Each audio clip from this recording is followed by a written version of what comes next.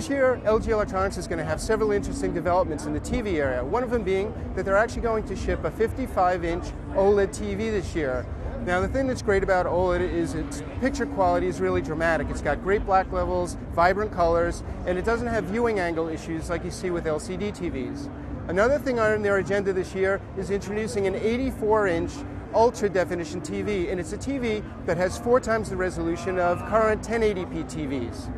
LG is also going to be introducing its first Google TVs, and those are TVs that use the Google TV Internet platform. Google updated its software this year, and we're looking to see whether or not it takes hold.